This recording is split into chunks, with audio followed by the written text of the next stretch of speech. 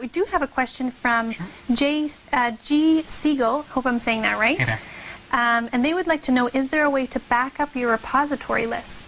Yeah, if you'd like to. Just going back to when we were talking about repositories. So the way to do that, not sure, I think we've got read access to it anyways. Just bring up Places and Home folder, okay? And press Control L. That's going to give you access to this location bar, and go into etc. apt, okay? Just like you see there. You'll see a file called sources.list. Let's see. There it is up there in my top right corner. That is actually the file that contains all of your repository information. As the default user, you don't have access to editing that file, not from the current, you've got to be super user. Here's all the repositories here, right?